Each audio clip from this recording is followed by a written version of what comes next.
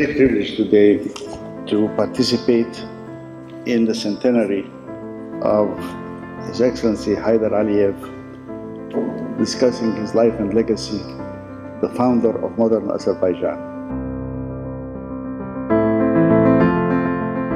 We can say that Heydar Aliyev, whose centenary we now celebrate, would have been delighted to know that Azerbaijan can look forward to its centenary as a free and independent country. 100 years ago, a child was born to be a leader.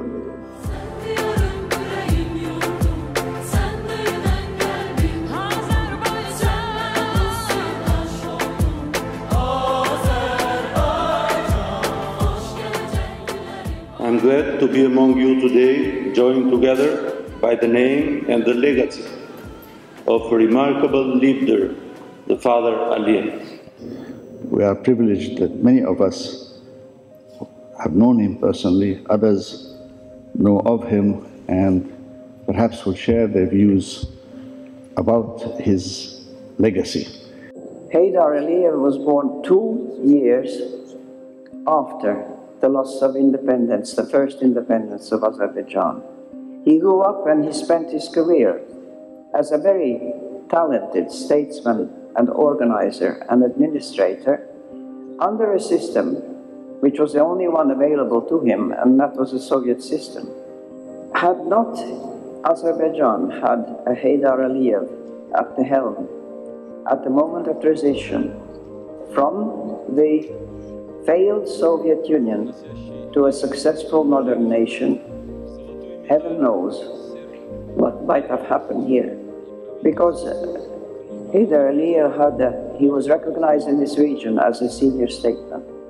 He was recognized and respected by those who knew him. He impressed those who met him with his understanding of the situations and the role of history in the development of the Baltic countries, of the Caucasus, of Central Asia, and of the whole region.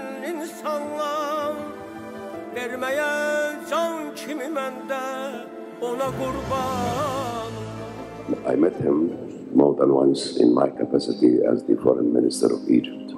I was impressed by his analysis, by his vast knowledge of the problems and issues of concern in Africa, in the Arab world, in West Asia, and in the Mediterranean.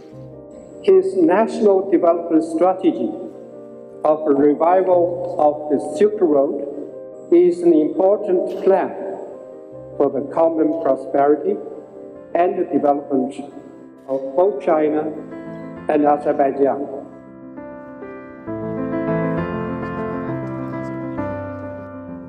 A great man that I had the honor of meeting early in my UN career. And that meeting was solidified by a photo. And I have cherished that photo. It's been on my bookshelf in every office that I've been in, because it was inspirational, as was that meeting. I've had the privilege to periodically come to Azerbaijan and Baku, and I witnessed how the country was akin to an aircraft that was gaining its cruising altitude.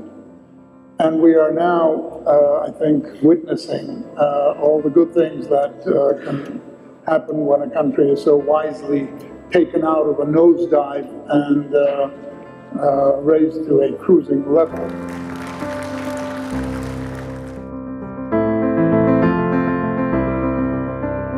Second panel is about building a nation, and what are the lessons learned that we can share on this day. 3 decades after Heydar Aliyev became president of Azerbaijan, and 2 decades after he passed away, Republic of Azerbaijan, the country that 105 years ago, just to remind you, 105 years ago, became the first secular democratic Muslim majority state. What is a nation from my point of view? This is awareness about common future.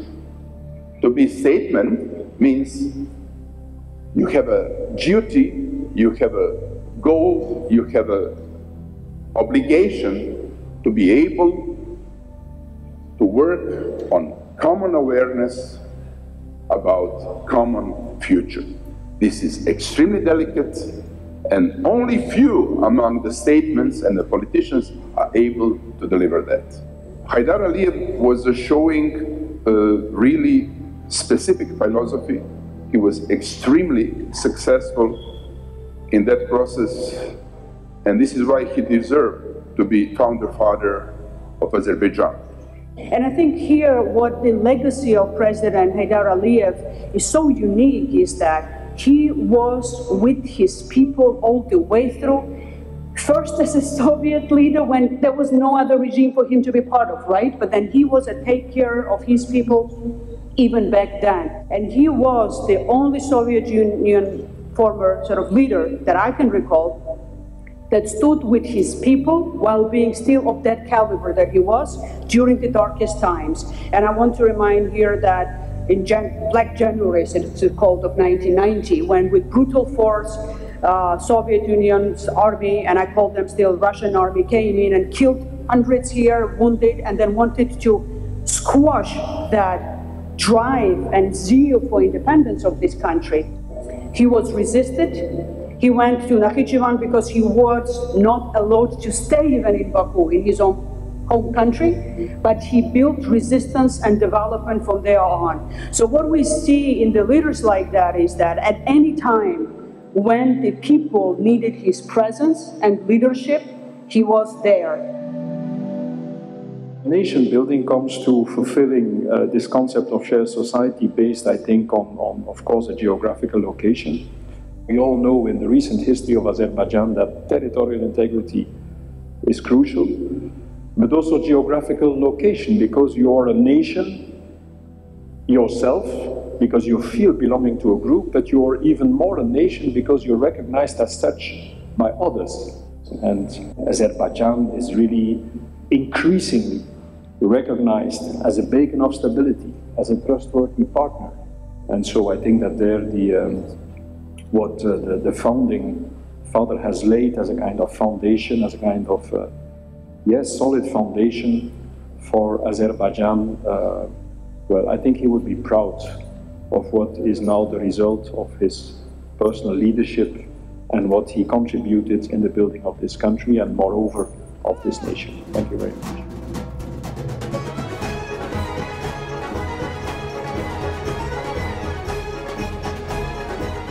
I'm going to tell you a story. One day I spent the whole day with President Ilham Aliyev. We were at the opening of a very modern stadium just a kilometer out of here, and we opened also the ceremony for European Olympic Games. And President Aliyev, Ilham Aliyev, was telling me the story. Mr. President, do you know what was here before we built that very modern, one of the most modern stadiums in the world, like this museum? You know what was here? I said, no, that was a mud of gas. That was a garbage. And I just wonder what President Heydar Aliyev inherited from the falling empire. I tried to see pictures. I tried to look at the museums. I saw some books. Believe me, it was poor, devastated, dirty. It was like nothing. He started from scratch.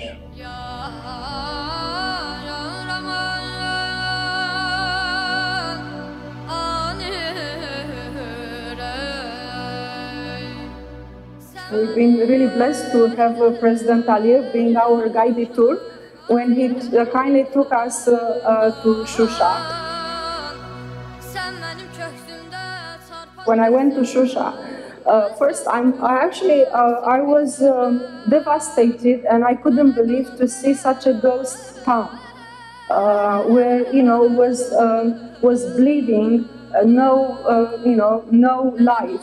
President Aliyev was explaining, his vision and his plans for rebuilding this beautiful part of Azerbaijan. And after that, a few months later, when we went back, you could see the reconstruction of Shusha, for example, because if we are talking about building and rebuilding a nation.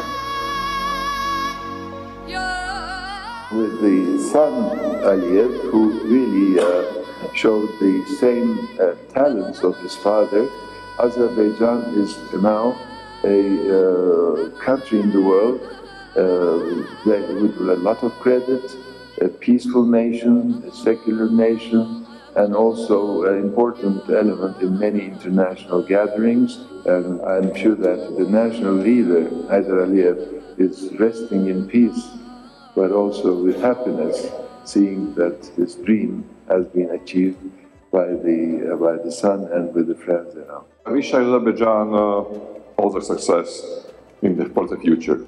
And for the people of Azerbaijan to be self-confident, to understand that they are important and they are respected as a nation. Thank you very much.